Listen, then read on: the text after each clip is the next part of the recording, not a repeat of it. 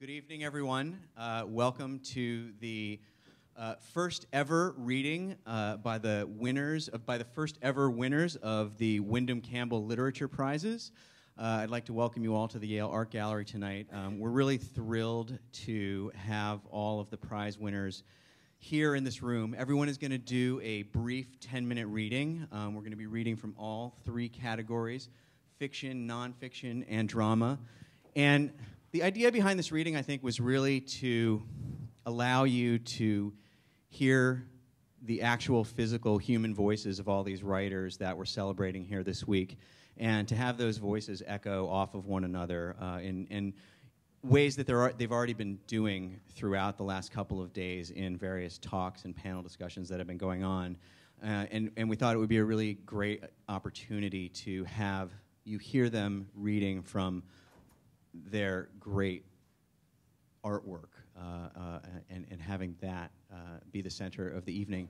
So before we get started, I'd like to introduce all of our prize winners and give them a hand. Naomi Wallace in drama.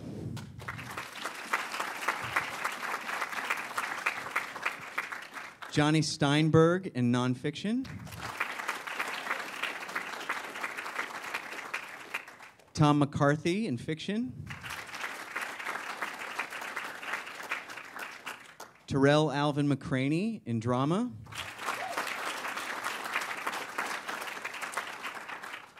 Jeremy Scahill in nonfiction.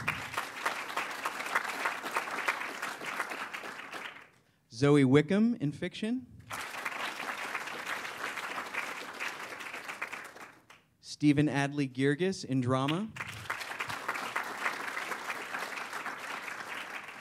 Adina Hoffman in nonfiction. And James Salter in fiction. And that will be the reading order this evening, so please welcome Naomi Wallace.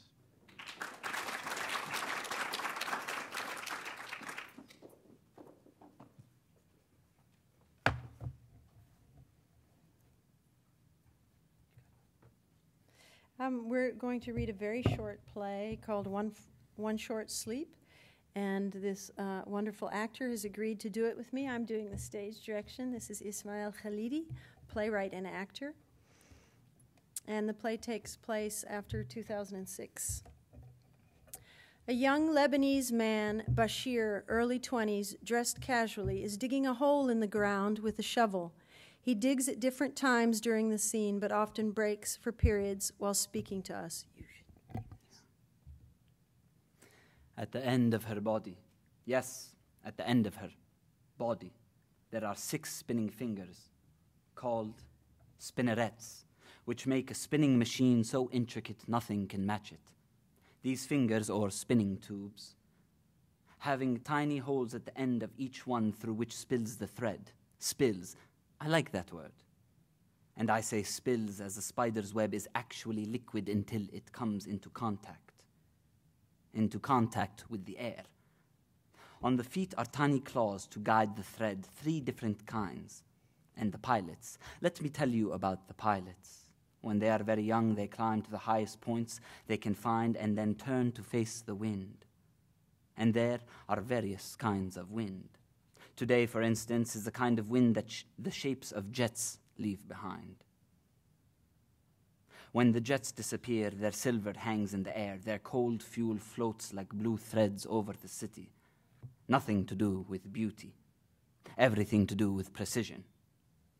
For the spider then stands on tiptoe, raises its opisthosoma, its abdomen or end, as high as it can in the air, and sends out a stream of silk from its youthful spinnerets. The air takes up the thread, and the spinner pays out its line until it's long enough to tug the spider and hold its weight. Then the spider lets go and pilots the craft through the breeze, and the spider is not at the mercy of the wind, but can haul in its thread or lengthen it to rise and fall in the air. This tiny, perfect aircraft may travel long distances, even out to sea, perhaps to end up on foreign soil. Or, if unlucky, to spin its thread on a wave. a wave. That's how they came for us. Wave after wave, the pilots, covering the ground with 4, covering the ground with 4 million, covering the ground with 4 million cluster munitions, covering our streets, our roofs. The bomblets lay their hard fruit in the broken road, and they were made not by God as the spiders are, but by hands, soldering, cutting, screwing, polishing, testing. And I studied up until the moment of spinnerets, the spiders and their wonders. Of all the studies I could have chosen at Beirut University, I chose entomology, because spiders have 8 eyes, arranged in 2 rows on the front of their heads. 8 eyes, imagine it. 8 opportunities to witness an event from a different angle. It was summer in the year 2006. The jets took off just outside Tel Aviv and Haifa, perhaps even Jerusalem. And my enemy, my brother, the pilot, pulled the night smooth and tight across our garden while my sister Ghada examined an ant on her finger. She held the creature up to my face. "Get lost," I said. He holds up the blade of the shovel and talks to it as though it were his sister. "Get lost, Ghada. I'm reading. I have exams tomorrow, little girl. You know nothing about spiders, and soon I will know everything." We were cruel to each other, my 8-year-old sister and I, because we loved each other absolutely. I was turning the page of my book on spiders. The sirens were sounding. The leaflets were dropping. The kindness of warnings. You are ordered to evacuate your villages immediately. We had no weapons in our home. But, the wonder of those tiny spinning tubes of the liquid of contact with air. It was the second raid. My mother couldn't get back home. She was with her mother safe across town. My dear father was on our roof. His legs were at the bottom of the stairs. And Ghada had an ant at the end of her body. At the end of her body, on the end of her finger. And she was singing or weeping. And I told her to stop, but she just kept on. "Namal صغير, Allah عايش فيك. Little ant, God lives in you. Take me to your home, the sky's no longer blue." I said. He speaks to the shovel blade again. "Shut up, sing about spiders, you stupid girl. Not ants. Ants can't be pilots." The noise of jets is silence until they are done. And when they are done, grace closes its door. I was going to be an expert on insects. I read all the books in English. I knew the Latin names for silence, for silly girls, for the numbers that surround the number 8. The bomb that was falling towards our house, the bomb that was fabricated in Nevada or Wisconsin or Indiana, was dreamt into being through a good day's labor and a good day's work. And then we were hit. I wish I had been born a spider. Chelicera, epigastric furrow, spigots, such eloquent names for small pieces of the body. And to have 8 eyes to see the world from different vantage points in that half second before death, when the sky is clear as cold weather, when the sun is tiny in our throats and we kneel at our graves but cannot warm the dirt, cannot gather our pieces again, nor explain the absence of the love of strangers whom we have never met, only what they have touched. My sister Ghada and I, we couldn't hold it together. No, we couldn't hold it together. Our bodies went in different directions. We were dispersed. Yes, we kicked the bucket. We bit the dirt. We battened down the hatches. No, that last one is wrong. Maybe croaked. He now puts down the shovel and speaks sharply to the grave he's been digging. Oh, it wasn't like that, was it? Hey, I've been to university, sister. I know a thing or two. You've got no sense of humor, kid. Then you tell me, what were we like when we died? He listens to his sister's answer for some moments. You are a brat. He listens again. All right, all right. Ghada says she has 8 eyes. Even though she didn't go to university. Even though she never studied spiders. And she says she saw 8 things. 1, that we were both of us standing side by side, 2 clear armfuls of water. 2, that when the bomb dropped down into us, our water leapt from its hold. 3, that the wind caught us as our liquid made contact with the air. 4, that we paid out our lines. 5, we paid out our lines of gossamer thread with the time we had left to us. 6, that there was a tug at our lines. 7, so we let ourselves go. What is the 8th thing you saw, Ghada? She says she won't tell me because I raised my voice. He sits on the edge of the grave and examines his work. I've made a good hole, though not perhaps just for us, not just for myself and Ghada. All right, you can have one of my special ink pens if you tell me, but just one. With the 8th eye, my sister says she did not see anything. With the 8th eye, in that moment, she heard a song. How can you hear with your eyes, silly? Oh, that's how. Though I am forbidden to tell you. Yet. But I can tell you what she says she heard. Spider, spider, little boy. Oh, sorry, my ears are no longer so good from the blast. It's not boy. I try again. عنكبوت عنكبوت صعيد صغير مين عايش في عيونك Spider, spider, little joy, who lives in your eyes? It was so long ago, it was just yesterday. 8 times I saw love. 8 times love saw me. The end. Thank you. Thank you so much.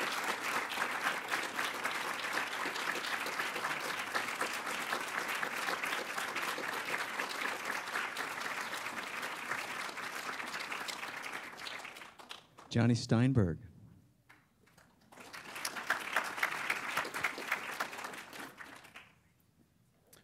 Thanks. I'm going to read from a forthcoming book called A Man of Good Hope. Asad Abdullahi sits opposite me at a table in the company gardens. Around us, elderly white men are playing chess. My notebook is open on the table, my pen in my hand. I'm asking Asad about the Quran district of Mogadishu, where he spent the first 7 or 8 years of his life. He says he remembers so little. It doesn't matter, I say. Instead of trying to remember, just tell me what comes into your head when you think of Mogadishu. The oddest thought comes to me. He's wearing a body-hugging yellow hoodie and skinny blue jeans, and in this tight attire, he seems to me not just tall and thin, but elongated. Each part of him, his nose, his cheeks, his palms and his fingers, his torso, appear to have been ever so caringly stretched. The result is elegant. It occurs to me that he is sitting at Cape Town's point of origin. The gardens around us were planted 358 years ago, almost to the day. Here is Asad on very old ground, while he himself is so new and so decidedly unwelcome. In his slender fingers is a twig. I think he picked it up while we strolled up from the library. Now he snaps it in half and draws it to his nose. His eyebrows rise with surprise, and he smells it again. Amazing, he says. From the moment I saw it lying on the ground, I knew what the smell would remind me of. And he begins to tell me how he made ink. He was 7 years old, he thinks, a student at a madrasa, preparing the charcoal mixture into which he would dip his pen in order to copy out the Quran. To bind the ink, he says, you need the sap from an agrig tree. You snap open a branch with pinched fingers, and with pinched fingers tease out the juice, allowing it to drip into the charcoal and water. While stirring the mixture, you absent-mindedly put your fingers to your nose. You breathe in deeply. Ah. The smile on his face is wistful and intense, and I think that I have an inkling of where he has gone. He knows that I am still here, that at the table next to us men are playing chess, but he is also elsewhere, and he is savoring it, for he understands that it can only last a few seconds. He has reeled back more than 20 years, With the twig he has found in the company gardens, he is reliving a forgotten high, for it is clear from the expression on his face that the sap of the agric is narcotic. I feel a whim rising. I know that if I think about it, even for a moment, I'll find a reason to back off, so I don't think about it. A man who idly snaps open a twig and is transported back so vividly, so powerfully to another world is a man about whom I ought to write a book. There and then I tell him that I will give him 7,000 rand to start his new business. A week after giving him the money, I go and see him in his shack in Tin Town on the outskirts of Cape Town. He has cut a hole in one of his walls and covered it with wire meshing. Behind it is a stool, and behind that, ceiling-high shelves filled with cigarettes and crisps and tinned food and bags of millie meal. I do not share with him at first what I am hoping for. I begin to go to see him twice a week. We sit on his bed and talk for an hour or so, then I leave. At the end of my third visit, I ask whether he would consider the prospect of my writing a book about his life. I tell him that were he to agree to this, I would ask for a lot of his time. 2 mornings a week, say, maybe for as long as a year. I would travel to the places he has lived, or at least to those to which travel is possible. And I would try to find people who once knew him. I wish to see the houses in which he slept and to walk the streets he walked. When the book is published, I say I will offer him 25% of royalties. I give him a sense of the sort of sum this would probably turn out to be. I tell him not to answer me now, but to give it thought. Driving back to Cape Town on the motorway, my feelings are mixed. I'm excited. Back at the University of Cape Town, I will not even stop in at my office. I will go straight to the library and take out 4 or 5 of the most reputable books on Somalia, and I will bury myself in them. I also feel uneasy. He is a man in need. I am certain that he will say yes. And true, I've extended him a lifeline, but I've also helped him open a cash business in a lawless place. His life is worth much less than it was 2 weeks ago. I find myself making a mental note. I must ask him where Cape Town Somalis bury their dead. I'd thought that the 7,000 rand would free him to talk to me. One can hardly ask a man who scrounges daily for work to take off 2 days a week to sift through his memories. But his new shop brings to our meetings troubles of a different ilk. His wife can work the counter while he speaks to me, but she knows little English and no Xhosa or Afrikaans, and so Assad, increasingly adept at all 3, must be on hand. Sometimes I accompany him to Mitchell's Plain town centre or to Belleville, or to a chore he must do in the centre of town, but on the whole, we must conduct our interviews in shouting distance of his business. At first, we meet in his shack. I sit on the edge of his bed and he on a plastic chair, but he is uncomfortable with the arrangement. He fiddles incessantly with his hands. At the slightest sound outside, he cocks his head and listens. An hour into our second interview, he has had enough. He tells me briskly that we cannot meet in his shack any longer and insists that we move to my car.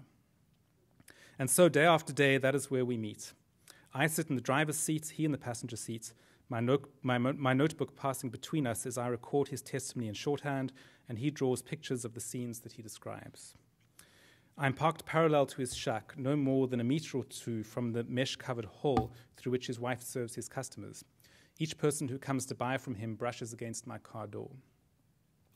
He tells me that he wants it this way because his shack is too small, but it isn't. It's a perfectly comfortable space in which to talk, far more convivial, in fact, than a car. I wonder what his real reasons are and why he wishes to keep them concealed. It comes to me slowly as our time together stretches into a rhythm and as the rhythm begins to emit meaning.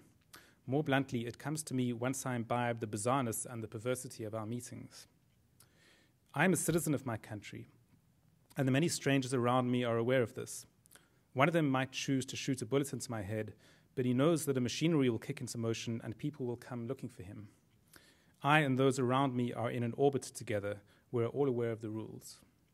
Assad does not move within this orbit. He stands outside of it, for the rules do not apply to him. His shop fills with cash every day, and he knows that his neighbors know that were somebody to shoot him in the head and take his money, the machinery of state would stutter reflexively into motion and then grind to a halt. I come to see that this knowledge shapes his life. In his every decision, the imperative to be free tussles with the imperative to be safe. On his shoulders rests the incessant burden of dodging his own murder.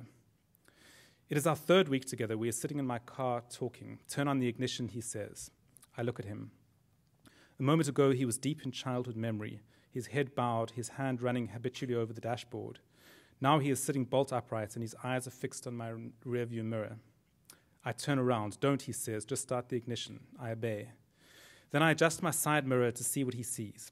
A couple of 100 meters back, 3 young men, their hoodies low over their eyebrows, are walking towards us. I'm not afraid. I'm certain that they will soon turn left or right and head down another street. There are simply 3 shack settlement residents going about their business. After all, everybody under a certain age wears a hoodie. Assad lies neatly folded among the clothes in his shack. We wait. I begin to feel Assad's fear, as if it is a virus, as if it's jumped off him and sunk into my skin and is now coursing through my veins. This moment is so very productive. While a part of him is in my blood, I can understand. I can know why he insists on meeting in my car. More important, I know the calculations he has made when he allowed me into his life. You get scared every time I visit, I say. Yes, he replies, his eyes still fixed on the men behind us. You worry that a white man in a good car attracts men with guns, and that you and your family are much more unsafe when I'm around. I worry about that so much, he says. And you insist that we meet in the mornings because that is when gangsters sleep. That's right. And you want to meet in the car so that you can see danger coming. In the shack, he replies, you can see nothing. The first you see of them is the gun in your face. By now, the 3 young men have walked right past us, and we are watching their backs as they disappear. I turn off the ignition and pick up my pen and notebook. I do not want to tell him what else I think I now know. Saying it out loud would be dangerous. It would force us to examine our arrangements in its naked perversity, would make it hard for us to continue. I'm imagining the calculations he has made. He very much wants to hang on to me, for I'm a person from the other side, a person who travels within the orbit of the law. Who knows when he might need such a person to come to his aid, perhaps tonight. But to keep our acquaintance, he must sit for hours alongside me and remember his past. Otherwise, I will lose interest and disappear. And he must do this remembering in the vicinity of his home and family, for he cannot wander from his new business so often and for so long. Yet the routine of my recurring presence, he believes, is bound to attract men with guns. And so he juggles. He draws close the parts of me that bring safety, while diluting as best he can the parts that bring danger. Hence my car. Between October 2010 and September 2011, we spend many hours there. While his internal eye peers into his childhood, the eyes on either side of his nose scan the street. Thanks.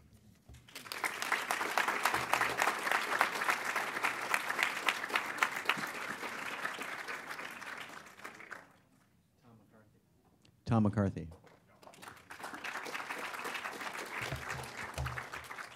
Thank you. I was going to read a passage from my first published book, Remainder, but I just attended a really excellent dialogue between Adina and Jonny and Jeremy about. So I'm really jet lagged. I can't even remember my own name. About archives, and so I want to dialogue with that dialogue by reading a passage from my last book, C, about archives, which it seems to me always have to do with death. So the year is 1913, and Serge and Sophie, brother and sister, are growing up on the family estate, Versoix, where their father runs a day school for the deaf, a day school for deaf children. Sophie, teenage Sophie, is a budding naturalist. She spends lots of time in her little lab on the estate extracting chemicals from plants and insects. She'll eventually poison herself with one of these chemicals. Their father, Simeon, is an oralist. He teaches deaf children to speak. He's very much modeled on Alexander Bell, the inventor of the telephone's father, who did exactly this. And part of his practice involves making recordings of these children as they learn to speak, partly as an aid and partly to kind of as a showcase to show off his achievements to, prospective future parents of the day school. Bodner is the name of the gardener, who is mute. He has a deformed mouth. Awesome. The attic draws them back again and again. On rainy days, Serge and Sophie go there to fiddle with their father's archive. He has stacks of old recordings, lamp-blackened glass phonautograph plates and rolls of paper bearing scratch marks laid down by voices moaning from deaf bodies before either of them was born. Zinc master discs that, cut in the final years of the last century and the first few of this, appear to surge like coins of some exotic currency gone out of circulation, miniature round islands of arrested time. The surfaces of the zinc discs give off a faint smell of beeswax overlaid with some sharp chemical. Chromic acid, Sophie tells him when she sees him wrinkling his nose at one. I've got a whole file of it in my lab.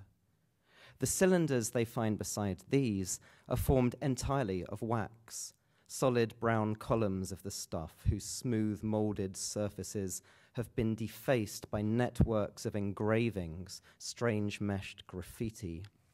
Sophie and Serge can play these back thanks to an old Edison phonograph they find gathering dust among them. Selecting recordings at random, some are in labelled cardboard tubes, others are loose and unmarked, they slide the cylinder onto its mandrel and wait for the sound to trickle out. Most of the cylinders contain sequences of letters spoken out aloud repeatedly. B, B, B, B, B, B, B, T, T, T, T, T, T, T, S, S, B. The voices, those of day school pupils, now alumni, manifest varying degrees of distortedness and atonality. The letters warp and morph as they progress. They gather certain rhythms, patterns of repetition or half-repetition. Then, just when it seems that there's a logic to their sequences, they break and relinquish them again. Serge and Sophie fall into the habit of putting on these recordings each time they're in the attic, a mechanical background chorus to their various antics up there. Sometimes they play on a newer Berliner gramophone, not cylinders but discs, exhibition plates their father had printed to showcase his students' ability to enunciate whole phrases or manage entire conversations. After setting the disc gently on its turntable and cranking the Berliner's handle, they lead the needle down towards the narrow groove with the assiduousness of surgeons guiding knives back to incisions made on previous occasions, then return to their tasks while random dialogues, model exchanges between infant shopkeepers and customers or passengers and train guards, waft around them. Often, when a disc's come to its end, they let it run on, playing and replaying the same stretch of silence which in fact is anything but silent, bursting as it is with a crackle and snap that conjures up for Serge the image of Bodner's deformed mouth opening and closing, many Bodner's mouths, repeated side by side in rows that fill the attic's air and extend out beyond its roof and walls. Sometimes, while Sophie's busy copying plants, he props his head right up against the gramophone and watches the needle running through its trench, snagging and jumping constantly as though locked in hostile struggle with the furrow. The disc's made of a thick black material. It's shellac, Sophie informs him when he asks her one overcast Monday, made from secretions of the lac bug.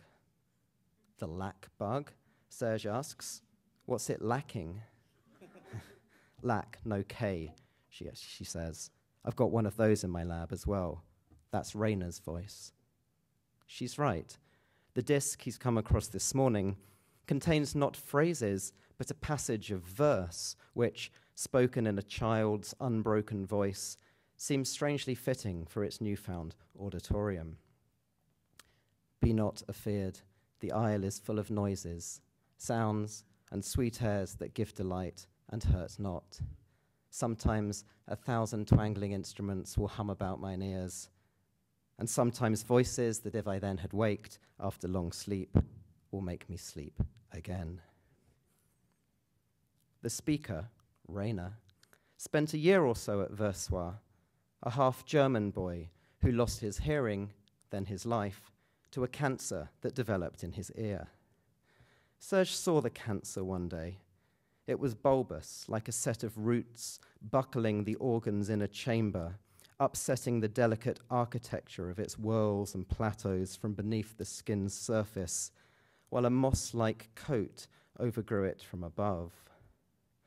Serge moves his head round and looks down into the Berliner's reproducing horn. Its brass has turned slightly green with time. The tube darkens as it narrows, then disappears into the sound box. Listening to Rainer, Serge thinks of entrances to caves and wells, of worm and foxholes, rabbits' burrows, and all things that lead into the earth. Thanks.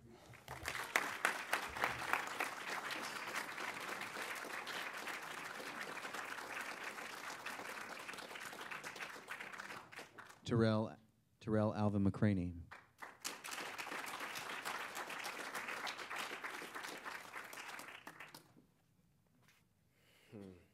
Let's see if I can navigate this. Can you hear me? Yes. All right. So I'll use that a little bit, like as an ambient sound catcher. Because otherwise I'll have to crouch down and get my eagle on, and you don't want that.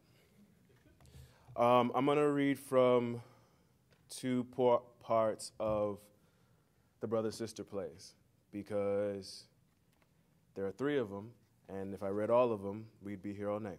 So this one's from Marcus, or The Secret of Sweet, which is, Marcus, or The Secret of Sweet.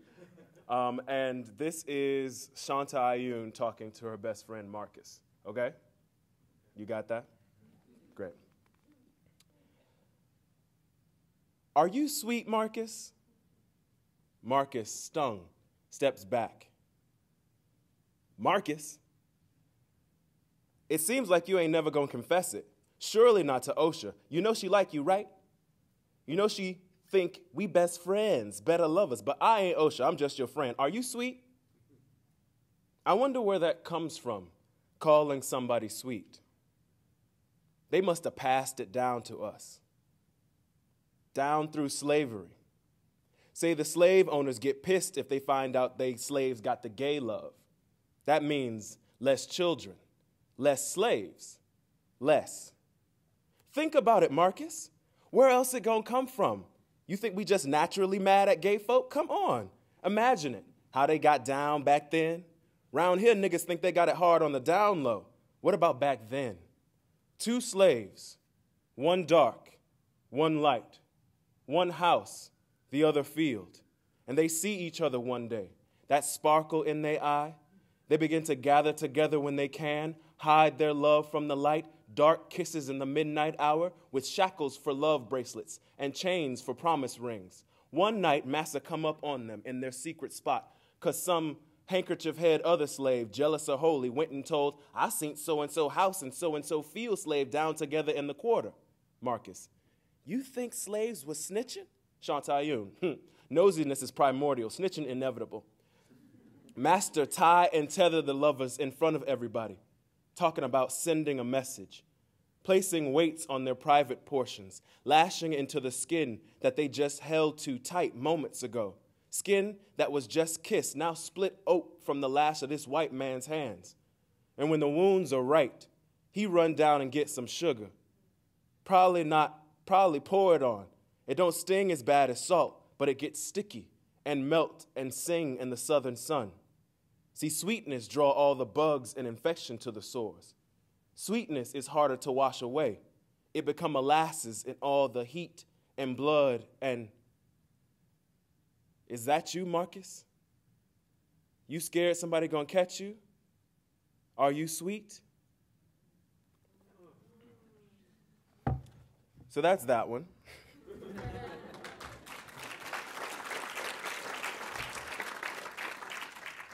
This next piece is from the Brother Size, and I warn you, has graphic language. Slam, since day one, Day one, you've been fucking up. And not just the other day when you were standing here looking all lost and stupid, all high on life, and the little bit of weed that the food lion won't find in your piss. Nah, hell nah, from day one. Aunt Eligua stopped taking us to church. I stopped going because I didn't want to go in the first place, but you kept getting up in the morning. You kept getting up every Sabbath and going down to the river to wash your fucking sins away. And everybody like, look at little Size taking up the cross with Jesus. Look at him. He only 9. Look at that devotion for Jesus. You should do like your brother, Ogun. You should go down to the church like Chusi. You know what I wanted to say? Fuck that nigga and the church. I was jealous. I wanted to be you for a moment, little Size. I wanted to be just like my little brother until me and Eligua found you using the money you were stealing from collection in a crap game. Yeah. And then everything turned. Everything turned, spun right round and landed on me. Everybody like, he only 9. If you would have been a better role model for him, Ogun, he would have acted like that. If I, Aunt Eligua sealed it. That miserable old-ass lady, she say, your mama would have been so disappointed in you, letting your brother go like that. Yemaya would have hated you failing her, Ogun, letting your brother go. Letting you go. I let you go. I let you go. I got one image of my mama in my mind, and it fucks with me at night. She's standing there out by the water. My mama's standing out, looking out towards the Gulf, belly full of you. She's standing there holding my hand tight, just her and the water, us. That's all I got left of my mama, and you are in that picture. You are a part of all I got left, nigga, so I held on from that day. I gripped onto your ass and I pushed you through school. I forced you up and out, whatever the fuck I did it. I burned my chance at anything so that I didn't leave you behind. I would run after you and ahead of you, always hoping that I could catch you or keep my grip on you or catch you before anyone else did. But no matter what I did, no matter if I thought you were fine, I thought you were going to be okay, somehow you would slip through and fuck up and fuck up and fuck up. And when you fucked up, somehow I fucked up. Somehow there is no escaping you. You say to me, you ain't never been in the pen. Nigga, whenever you fall, everybody look at me like I fucking pushed you. That is my life sentence. That's my lockdown. All my life, I've been carrying your sins on my back. And now you out there in a car that I souped up and popped off only so they can find you in it with a pound of fucking powder cocaine? What? Thank you.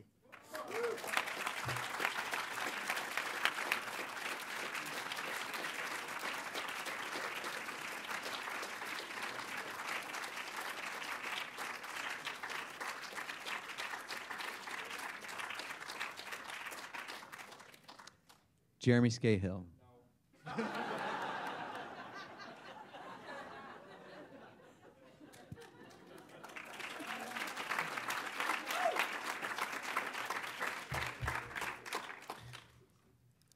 That was so amazing and intense. This whole experience of being here with all of you has just been surreal. I'm sure many of you had never heard of me. I hadn't heard of many of you. But I'm blown away by each and every one of you, and I'm just really honored to be with you all. I'm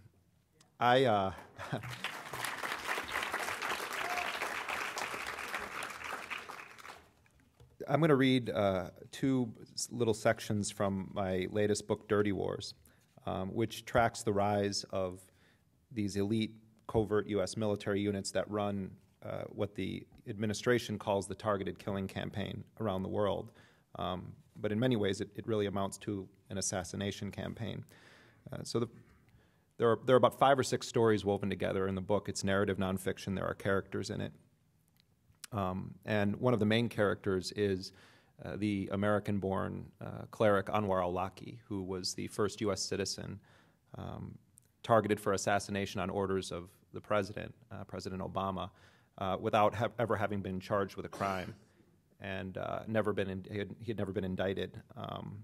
and he was not on an active battlefield fighting against U.S. soldiers. So the case itself is a test of the Constitution and many other issues. But part of the reason why this story fascinated me so much is that the U.S. didn't just kill Anwar al-Awlaki 2 weeks after he was killed. They also killed his 16-year-old son in a drone strike.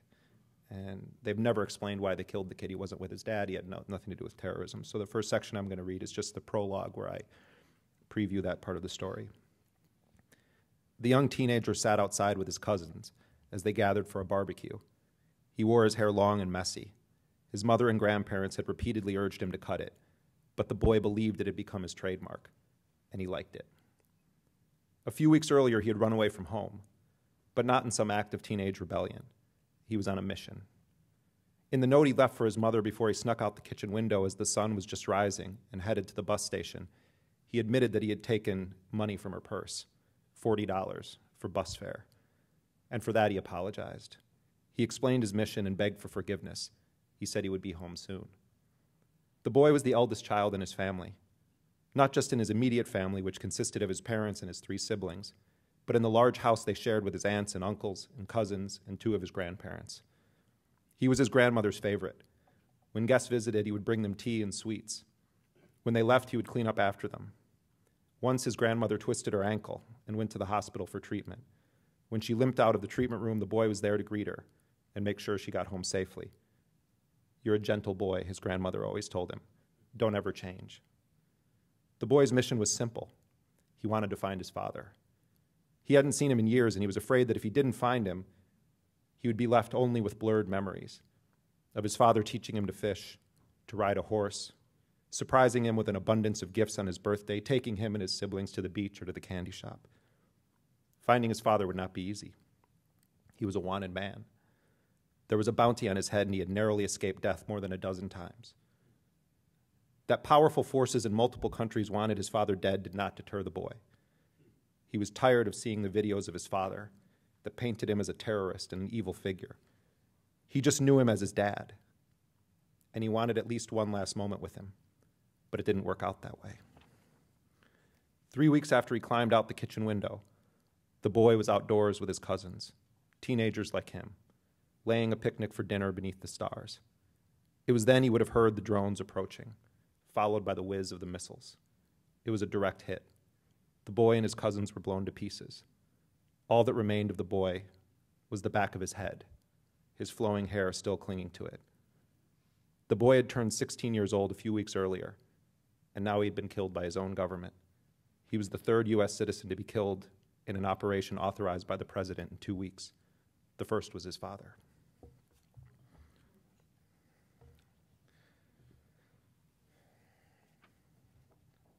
So the second section that I wanted to read deals with an entirely different story in the book.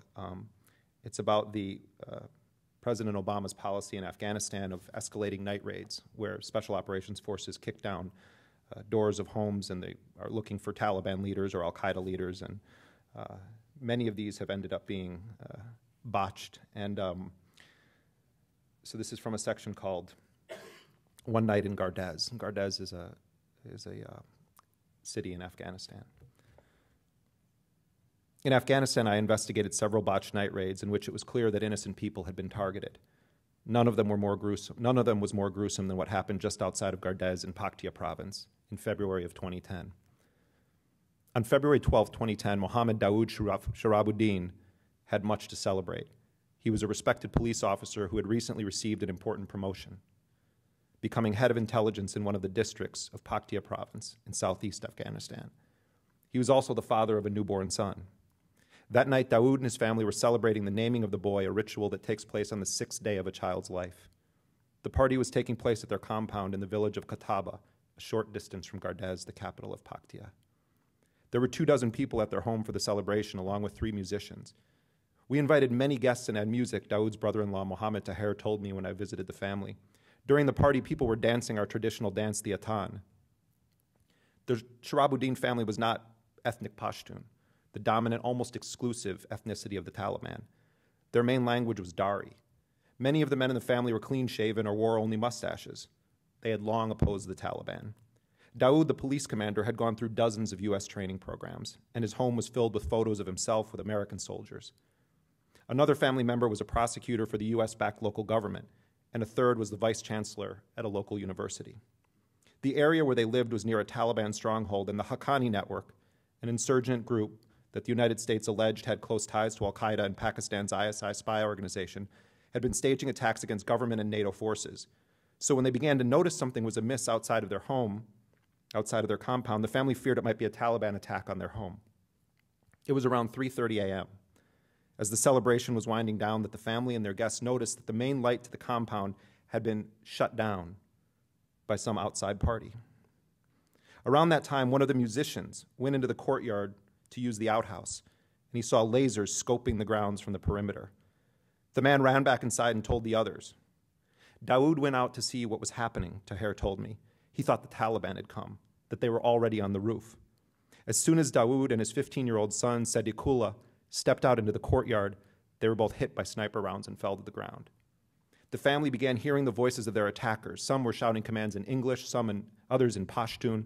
The family suspected the attackers were Americans. Panic broke out inside the house. All the children were shouting, "Daoud is dead! Daoud is shot! Daoud is shot!" Taher recalled. Daoud's eldest son was behind his father and younger brother when they were hit. When my father went down, I screamed, he told me. Everybody, my uncles, the women, everybody came out of the home and ran into the corridors of the house. I sprinted to them and warned them not to come out as there were Americans attacking, they would kill them. Meanwhile, Daoud's brothers, Mohammed Zaher and Mohammed Saber, tried to come to his aid. When I ran outside, Daoud was laying here, Mohammed Saber told me as we stood in the dusty courtyard at the very spot where Daoud was shot. We carried Daoud inside. As Daoud lay bleeding out on the floor in a hallway inside the compound, his brother Zaher said he was going to try to stop the attack by speaking to the Americans. He was a local district attorney and knew some English. "We work for the government," he shouted outside. "Look at our police vehicles. You've wounded a police commander." 3 women from the family, Bibi Saliha, age 37, Bibi Shireen, age 22, and Gulali, aged 18, clutched at Zaher's clothes, pleading with him not to step outside. It didn't make a difference. Zaher was gunned down where he stood, with sniper rounds hitting him and the 3 women. Zaher, Bibi Saleha, and Bibi Shireen died quickly. Gulali and Daoud held on for hours, but their besieged family members could do nothing for them, and they eventually died from their injuries. Somehow, in a matter of minutes, a jubilant family event had become a massacre. 7 people had died in all, according to the family members. 2 of the women had been pregnant. The women had 16 children among them. It was 7 a.m. A few hours earlier, Mohammed Saber had just seen his brother, his wife, his niece, and his sister-in-law gunned down. Now he stood shell-shocked above their corpses in a room filled with American soldiers. The masked commandos had burst into the home and proceeded to raid it, searching every room. Saber told me that Daoud and Gulali were still alive at that point. U.S. soldiers kept saying they would get them medical attention. They didn't let us take them to the hospital and kept saying that they have doctors and they would take care of the injured folks, he said. I kept asking them to let me take my daughter to the hospital because she had lost a lot of blood and we had a car right there, Mohammed Taher, Gulali's father, recalled. But they didn't let me take her to the hospital. My daughter and Daoud were still alive. We kept asking, but we were told that a helicopter is coming and that our injured will be taken to the hospital. Both of them died before any helicopter came to retrieve them. Even as the American raid was underway, Mohammed Saber and his nephew Izzat, along with the wives of Daoud and Saber, prepared burial shrouds for those who had died. The Afghan custom involves binding the feet and head. A scarf secured around the bottom of the chin is meant to keep the mouth of the deceased from hanging open. They had managed to do this before the Americans began handcuffing them and dividing the surviving men and women into separate areas. Several of the male family members told me that it was around this time that they witnessed a horrifying scene. U.S. soldiers digging the bullets out of the women's bodies. They were putting knives into their injuries to take out the bullets, Saber told me. I asked him bluntly, "You saw the Americans digging the bullets out of the women's bodies?" Without hesitation, he said yes. Taher told me he saw the Americans with knives standing over the bodies. They were taking out the bullets from their bodies to remove the proof of their crime, he said.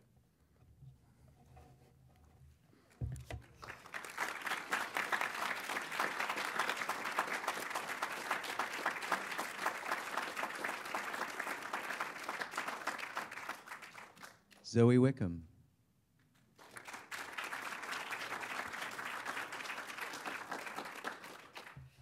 Probably unseemly to read fiction after that. But anyway, here goes. I'm reading from from a novel called David's Story, where I have two narratives interwoven. The first is of David. It's 1994, and it's the story of David, who is an ex-commander in the military wing of the ANC. And the other, from which I'm going to read now, is of a minor Griqua chief at the beginning of the 20th century. Adam Cock I begat Cornelius Cock the Careless, who even after his death lost the diamond fields of Griqualand West, who begat Adam Cock II, who begat Adam Cock III, who more or less begat Adam Mace Cock, all without the interference of women, which was just as well, or the staff of office bequeathed by the colonial government and responsibly passed on from generation to generation would undoubtedly have been sold by a faithless wife. But women, and complication, will intrude. And thus Adam Macecock begat a daughter, Rachel Susanna, who, sitting on the knee of Captain Adam Cock III, listened to marvelous and greatly exaggerated stories about Natatisi, the giant Batlokwa warrior chieftainess, and Victoria, the small, fat, and cross British queen. Bewitched by the child, the captain said, why not, if she were good and quiet and obedient? Why not a female successor? Her father, Adam Mace, whose name in any case did not bode well, could keep an eye on things until she was ready to rule, to which the captain's chair-bound lady nodded vigorously. Having thrilled at the tales of female rule, she came to think of the child as her very own. When Adam Macecock, whilst leading the Griqua Rebellion in 1878 against British annexation, was shot by a dashing High Commissioner in a scarlet coat, old Lady Cock leapt more nimbly than her figure would allow out of her chair to assume the heavy staff of office, which, despite the shaking of beards and grizzled heads, she held with a steadfast hand over her people. Rachel, Susanna Cock, growing up in the shadow of her aunt, forgot all about the destiny pronounced by the captain until she married none other than Andries Lefleur, the grandson of a queasy young Huguenot, Edouard Lafleur, whose limp, linen-clad figure we have left in an earlier century, insensible to the silver flying fish at the equator as he stood vomiting on the poop deck. The rest of Edward's story can be found in Mrs. Sarah Gertrude Millen's narrative about miscegenation, although the reader should note that she has taken several liberties with the tale, including casting the boy as an Englishman and adding some years to his age. In other words, that her narrative is as unreliable as David's. On the autumn equinox of 1867, when Andries Lefleur shot headfast into the world, the cry of the departing stork was quite drowned by the scream of Omatreda, the midwife. The good woman had once before delivered a called baby, years ago in Griqualand West, and that one's legendary powers of vision had not stood him in good stead. But such a call! Like a stocking pulled tightly over the little one's head, as if he could not risk entering the world without a guerrilla's disguise. Omatreda's skillful scissors trembled as she removed the membrane, but like baby Jesus, the infant uttered not a single cry. Po-faced, like his implacable grandfather, she might as well have left him imprisoned in his call, for all he seemed to care about the world. Not that he was not alert.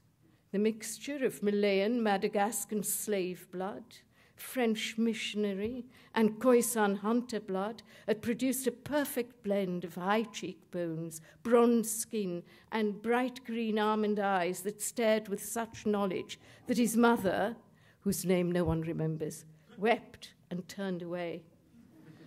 The nameless woman trusted no one, not after the lies and the loss of land, the interminable trekking, and the bad manners of the British who were supposed to be their saviours. As for expectation, well, she had learnt her lesson in Griqualand West. that it was only sensible to stand such a thing on its head and wait the opposite.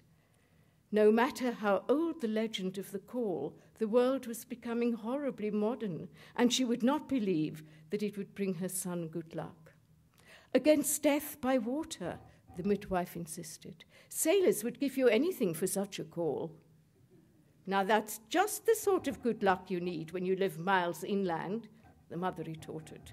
Did I not see with my own eyes how you had to cut this blue-in-the-face baby out of captivity? And now look at him. The baby's old man eyes narrowed into points of green light, hard as diamonds.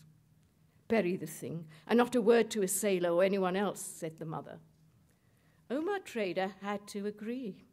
Classie Fortain, her first call child in Hope Town, could see right through the earth to where the diamonds lay glittering in the deep.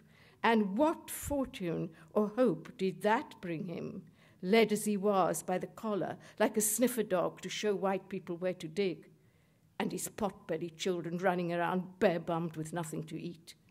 If anyone should ask about Andries' call, they would simply deny it. Andries, unlike other children, did not like playing with water. Some say that it stemmed from the day of his christening, when old Dominie Joshua's trembling finger missed the font. Insensible to moisture, the horny digit traced a perfectly dry cross on the baby's brow. On reaching home, his mother, reading an omen in the accidental lack of water, gave him a sprinkling that even the indomitable infant could not withstand. His stylus eyes filled with a liquid that dispersed the light, his toothless mouth gaped once, twice, resisting before he gave in to a hearty wail. It was then, through snot and tears, that he heard the first voice. Fear neither water nor the absence of water. Listen to the waves lapping at Robben Island and look to the radical moisture of the desert where your Griquois ancestors tended their stock. The voice that at first sounded incomprehensible was in fact in Chiri, the old Griquois tongue, which then was spoken only by the older generation. That he was able to access the language came as no surprise. The mixing of blood may have been old hat in the melting pot of the Cape. What the infant Lefleur, gorilla in arms, understood was that above the new roar of eugenics, the Khoi, oldest blood of all, spoke at once most clearly and in code, and that the imperative, its preferred mood, made for its clicking clarity. Thank you.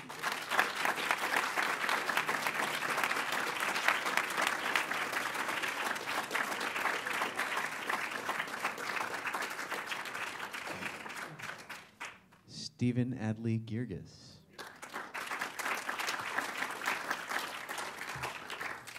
Hello. This is, it really is amazing. It really is amazing. I would like to read a portion of a scene called from a play called In Arabia We'd All Be Kings. And then I'd like to read a short or a monologue from another play called Jesus Hopped the 8 Chain.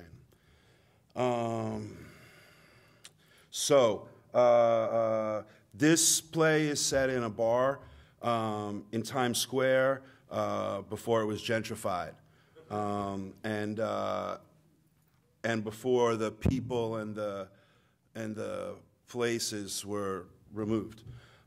So there's three characters. There's Skank, who's a junkie and a hustler, who's but a little bit past his, prime, and his girlfriend, who's also an addict, who's a hooker named Chicky, and then there's a guy named Greer who comes in the bar, and he's kind of slumming, and so read a little bit of it. Where does it start? Yeah.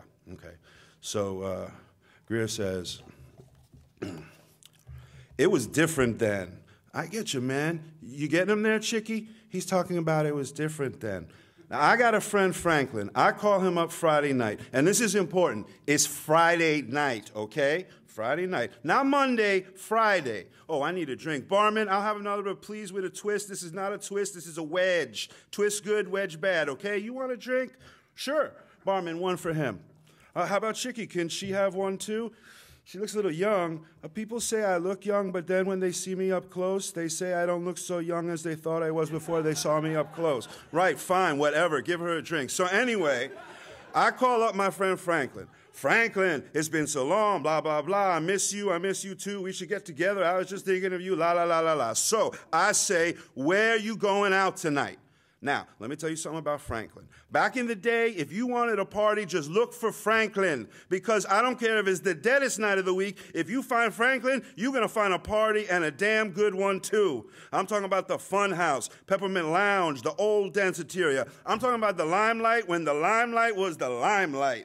I'm talking about Studio 54. I'm talking about doing blow with Mick Jagger and Miss Liza Minnelli till 8 a.m. in the back of the limo, and someone's grabbing on you know what, and someone's got someone's tongue and someone's something, and everyone is feeling it. You hear what I'm saying? It's a fucking party. Oh, Lord have mercy, but it was. So I says to Franklin, I says, what you doing tonight, girl? He says, I swear to God, if I'm lying, I'm dying. He says, well, Greer, I'm making a pot of tea and watching the Blue Lagoon. I says, Creature from the Blue Lagoon? He said, no, Brooke Shields and Christopher Atkins' Blue Lagoon. I said, come on, girl, turn off that TV. Let's do it like we used to. He starts talking about AA this, jogging that, and do I want to go to a meeting? You hear what I'm saying? That's rough, man. Motherfucker started talking about the Lord. You feeling me? Shit. I mean, when a man starts talking about the Lord, well, I was raised Baptist. I have heard absolutely all I need to ever hear about the damn Lord. You want to talk to me about the Lord? You better be the damn Lord. Otherwise, just get out of my kitchen, girl, because breakfast is definitely over. I mean, am I wrong? Nah, man. I mean, everybody I know is the same shit. AA, NA, DA, GA, name any fucking A. I'll show you a motherfucker falling for it. You know, they got a support group for people who think they're getting too much sex. I mean, please. Have you ever known a man, gay, straight, whatever, have you ever had anybody ever come up to you talking about, oh man, I'm just getting too much booty, and the more booty I get, the more miserable I am? Nigga, please. Oh, it's ridiculous. It's depressing is what it is. Used to be, you take work, for instance. Everyone could go out, have a good time. Now, shit, these assholes I work with, all they want to do is drink one light beer or one faggot spritzer and go home and shave their damn bodies and pump iron and eat alfalfa sprouts and meditate and watch that damn Callista Flockhart skinny bitch show. You ever seen that show?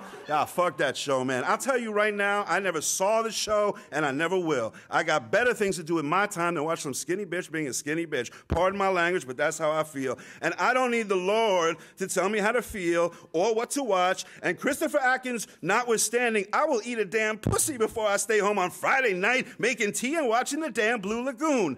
Oh, I need a drink and I need to smoke because I'm working up a sweat here. What you smoking?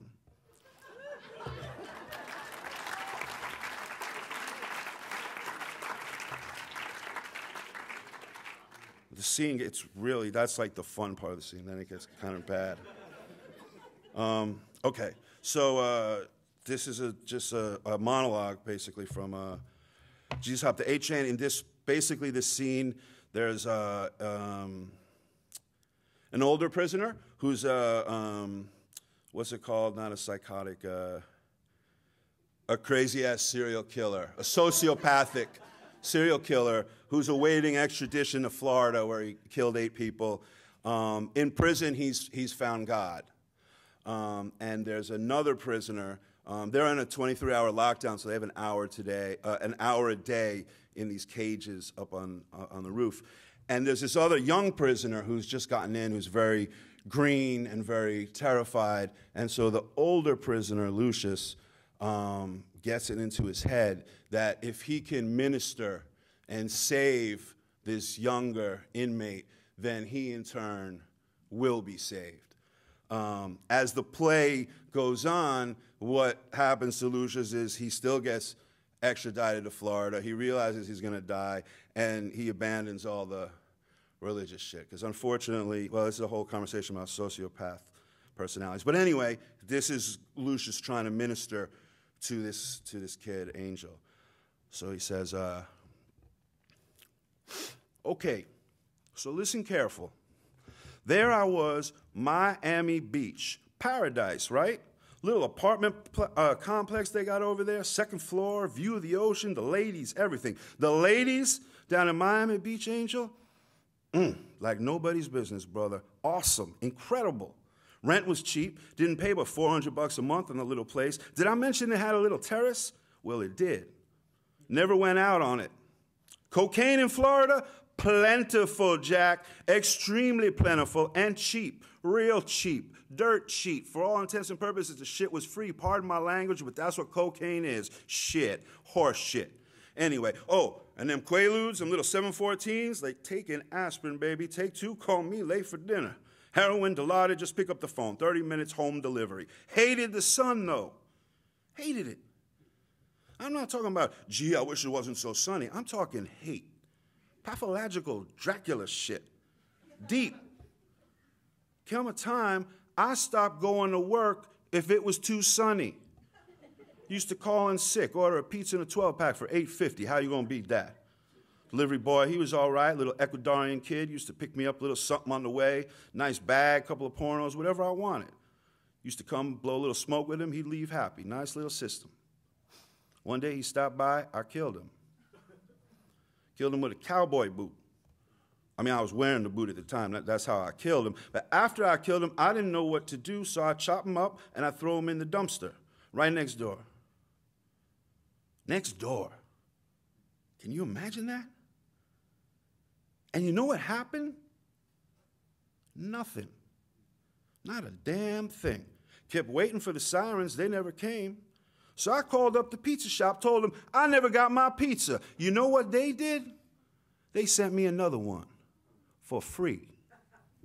Now, to me, that's a peculiar turn of events, don't you think?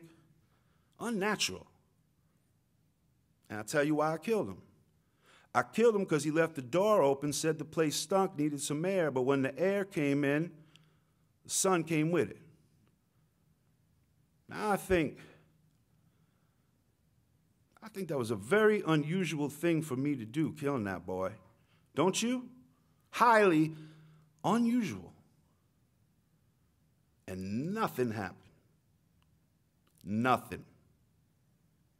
One day I finally got up the gumption to leave Miami, but by then I had killed 5 people. 5. Killed 3 more up north over here, but they was all white. Funny how people start paying attention when white folks start dropping. And all of this because I hated the sun. My enemy, the sun. I had everything in the world down there, but I didn't have nothing. Now I got nothing, but I got everything. I love the sun now. Love it. Before, hate. Now, love. That's a conundrum, Kimasabi. When you get back to your cell, don't lie down. When you can't do nothing except lie down, then you're going to lie down, dig on what I just told you. Reflect. Every hour, I'm going to bang my hand on the wall 3 times. Let you remember you ain't alone. Okay? Yeah. Whoa, hold up. Today's Monday, right? Is it? Yeah. Don't take that soup. You'll be up all night. Thank you.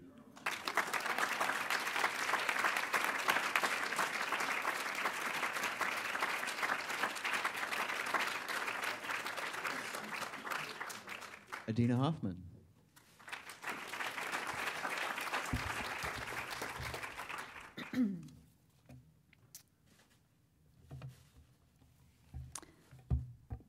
To think that the sun rose in the east, that men and women were flexible, real, alive, that everything was alive.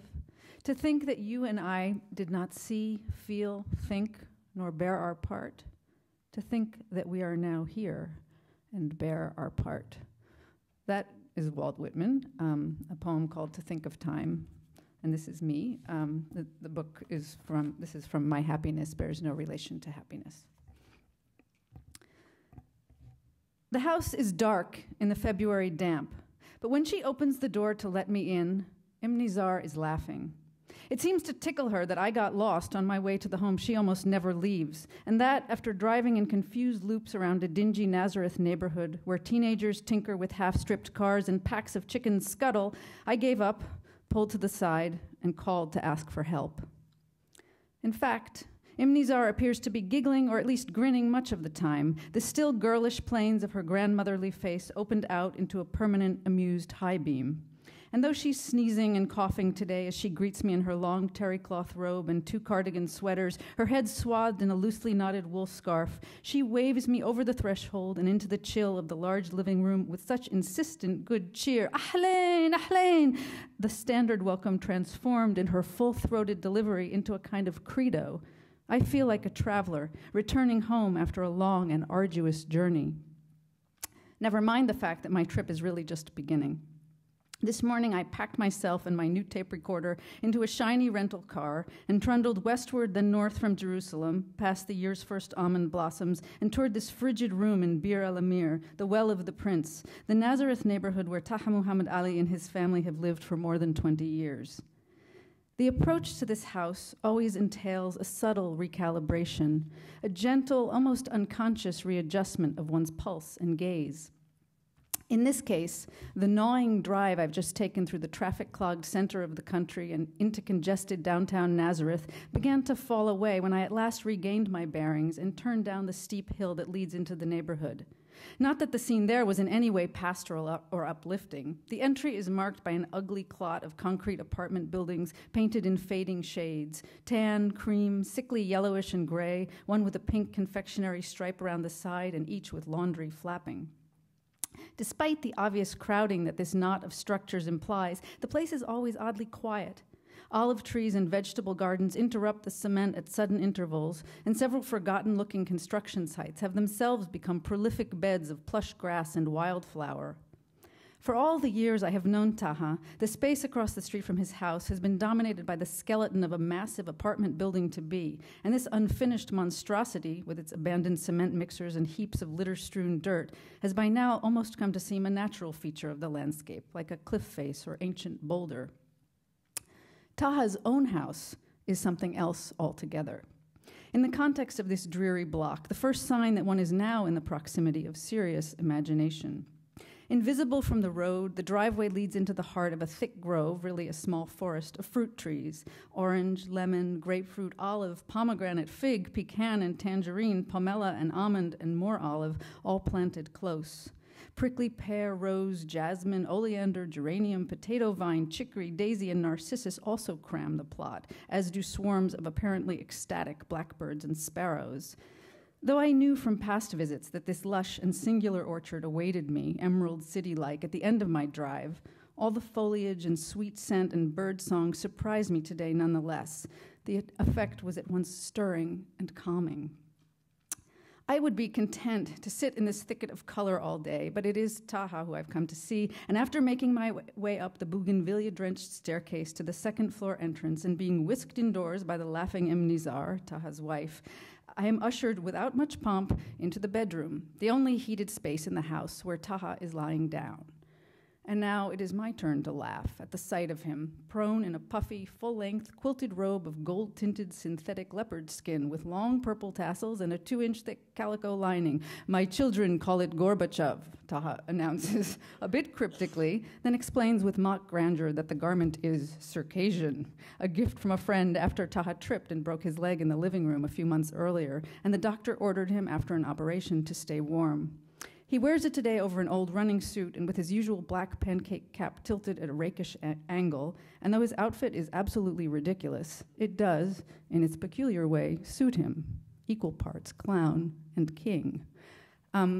I should say I was there that day for a complicated set of reasons, some of which were plain to me at the time and some of which only became clear later, but all of which amounted to the fact that I had basically decided or sort of felt myself compelled to write the life and times of this man, the Palestinian poet Taha Muhammad Ali. It was in many ways a completely insane thing to do. Taha was not and is not to this day a household name even in Arabic-speaking circles. to try and tell his story to English language readers who know very little of Palestinian culture and even less about Arabic literature was going to be a serious challenge, to say the least. And Taha came from a village called Safaria in the Galilee, which Israel demolished in the wake of the 1948 war. And most of his poems, almost all of his poems, well up from the ground of that bulldozed place, which is to say that most of the history I would be attempting to recount had been buried, if not completely erased. And when you add to that the fact of who I am, a Jew who carries 2 passports, one American, one Israeli, it may sound vaguely delusional, but I still felt compelled to try. Given the cultural and political climate that we were living in, it seemed critical to at least try. Or as I put it in the book, one of the questions that I'm eager to answer as I grapple with Taha's life and its times concerns his unlikely exuberance.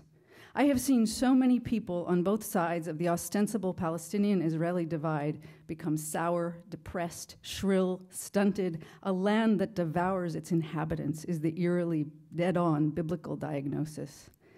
How, I have wondered, despite everything that Taha has endured, does he manage to remain so alert and joyful? If he has been angry, and his poetry acknowledges that at times he has not let this anger flare into hatred, but has turned it into an art and a generosity of feeling that seem almost to defy history and maybe geography as well. His poetry has come to embody the essence of this place, addressing as it does the most difficult and painful dimensions of what is known as the conflict.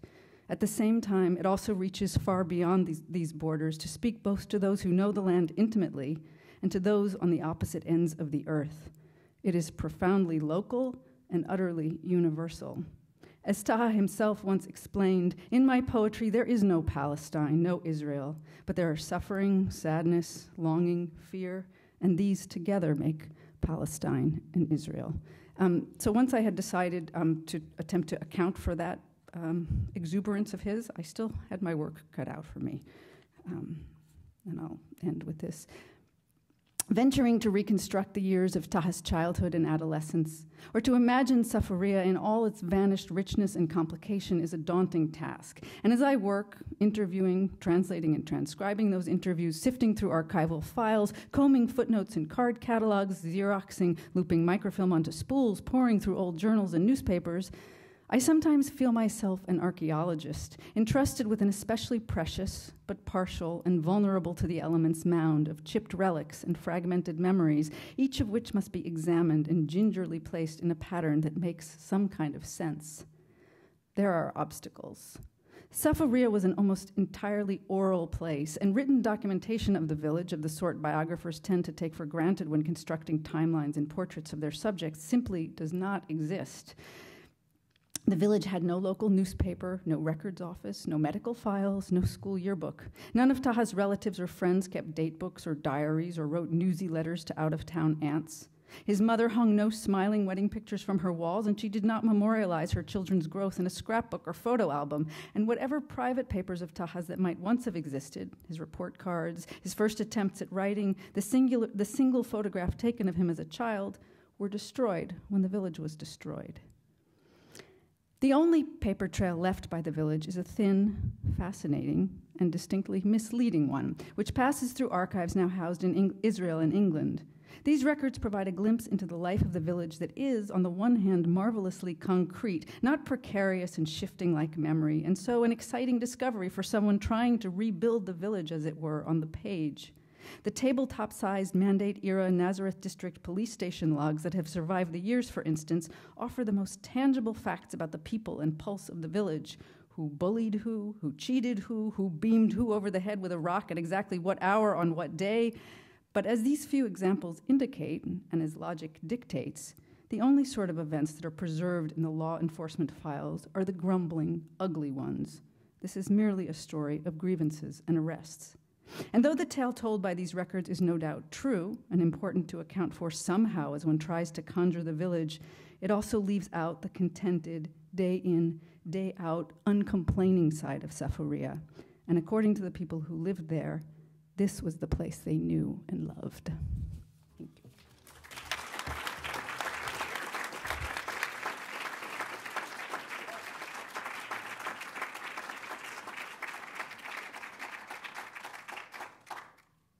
last reader tonight, James Salter.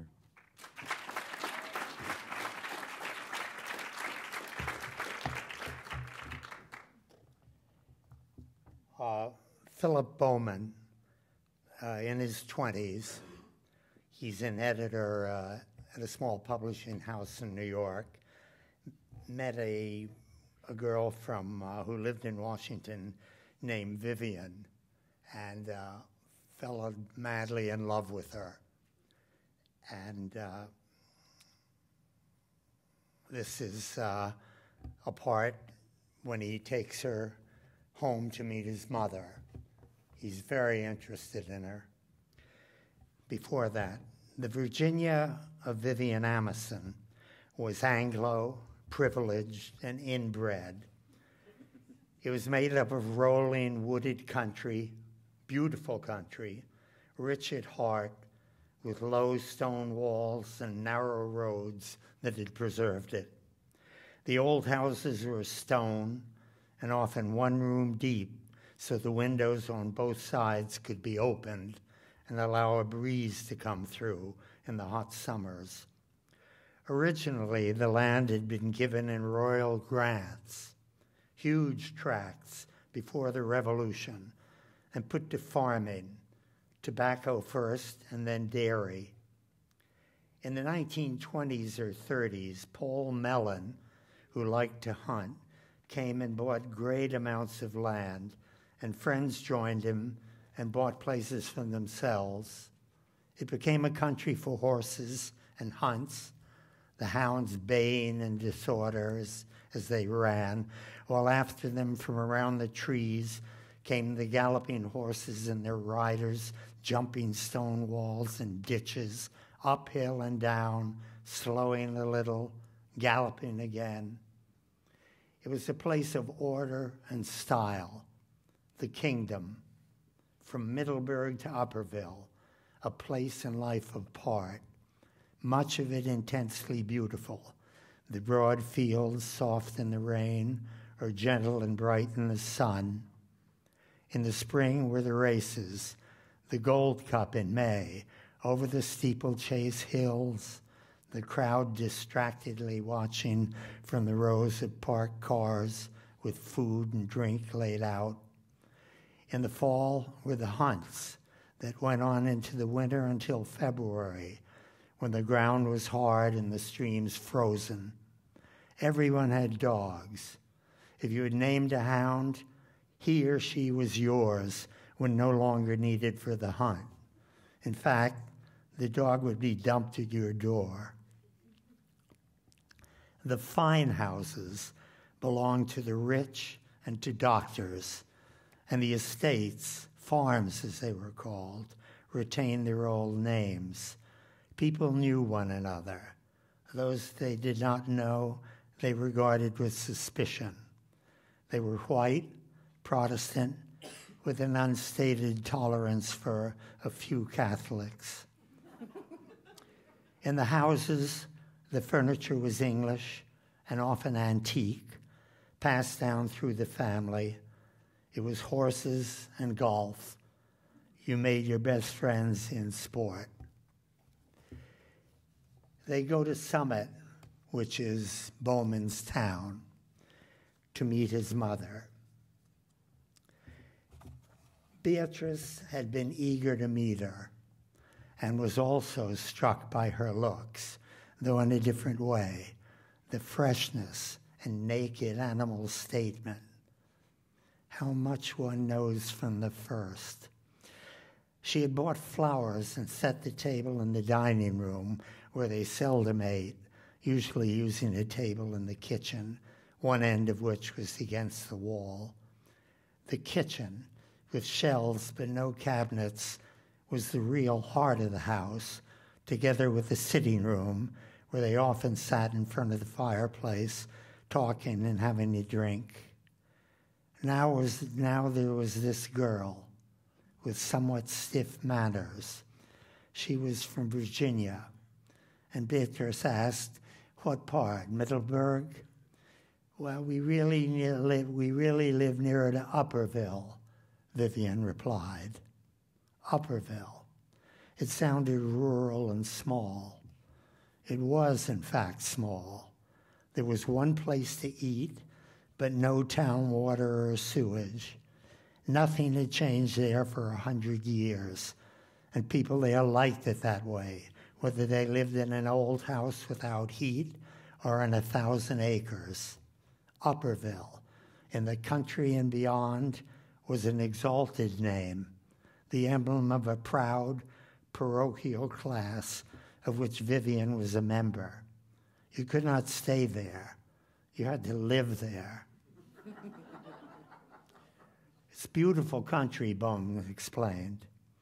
Beatrice said, I'd love to see it. What does your family do there? Farm, Vivian said.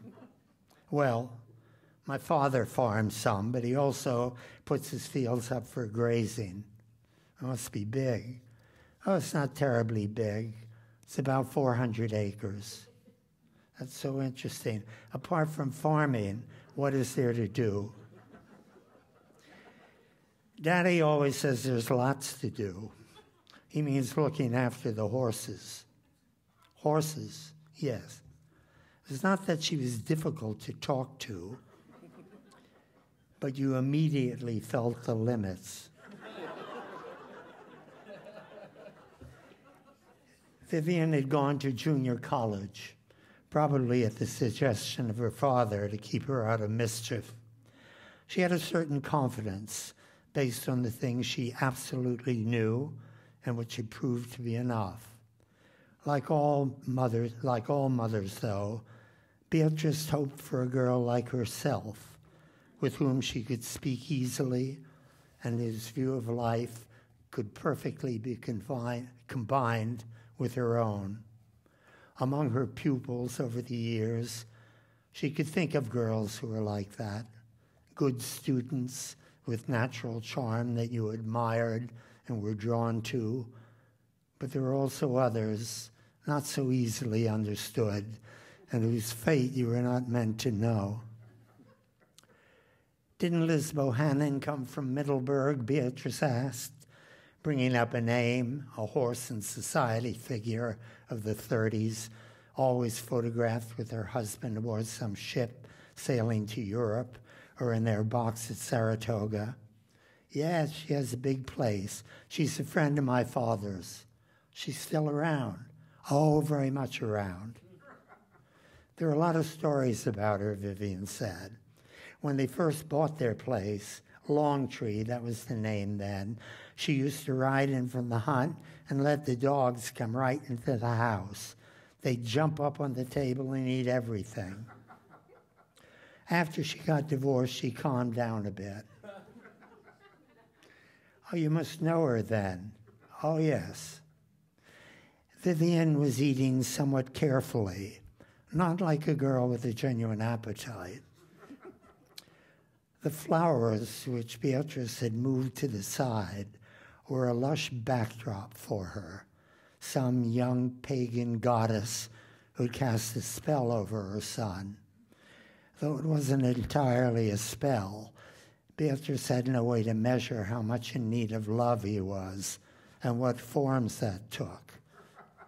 Meanwhile, he was absolutely certain of one thing, that he would never meet someone like Vivian again.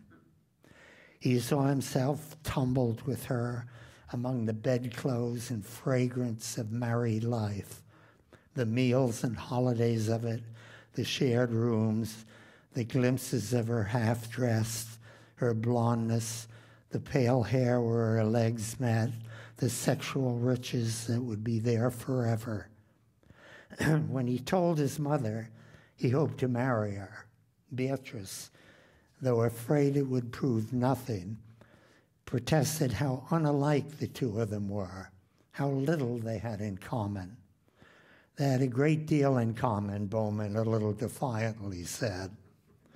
What they had in common was more vital than similar interests.